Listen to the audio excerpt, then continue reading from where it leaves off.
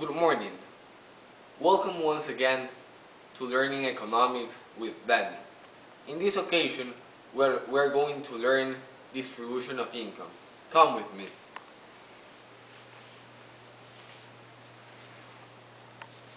We have distribution of income. Income inequality can be measured.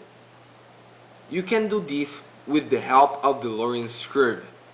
The Lorenz curve takes data about household income gathered in national income surveys and it presents them graphically. I'm going to show you the general graph for a Lorenz curve.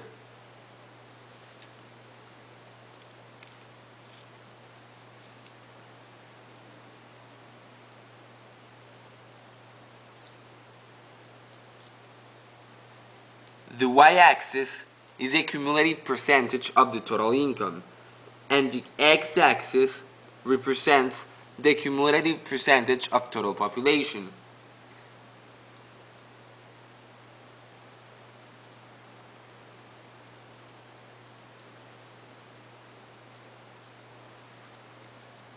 Every point on the Lorenz curve represents a statement, like the bottom 20% of all households have 10% of the total income. A perfectly equal income distribution would be one in which every person has the same income.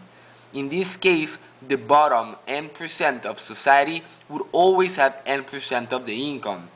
This can be depicted by the straight line y equals x, called the line of perfect equality, which is represented by this red line.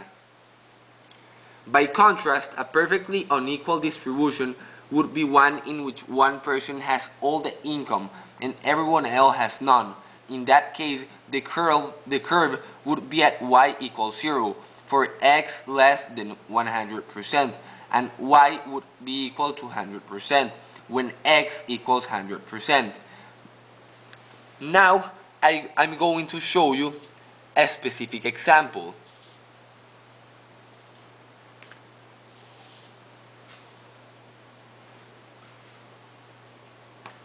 I will show you this table.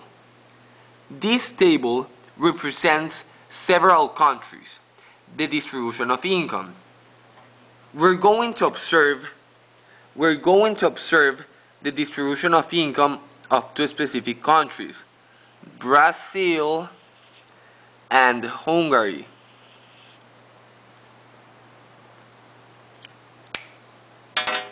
Let's see the graph.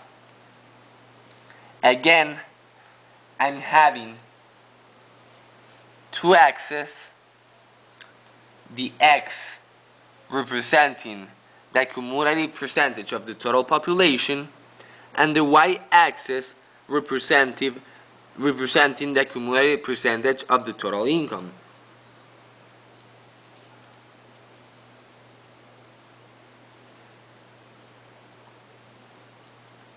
This line represents Hungary, and this line represents Brazil.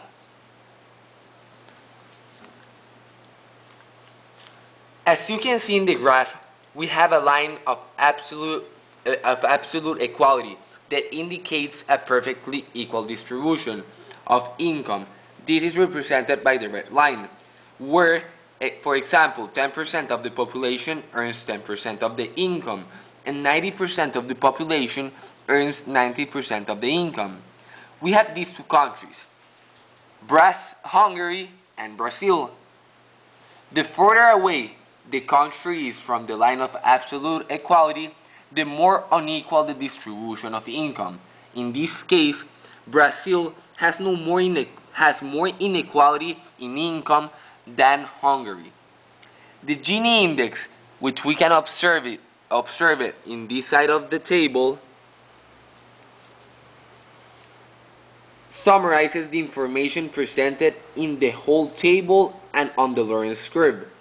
The Gini index is derived from the Lorenz curve and is a ratio of the area between the line of equality between line A and line B.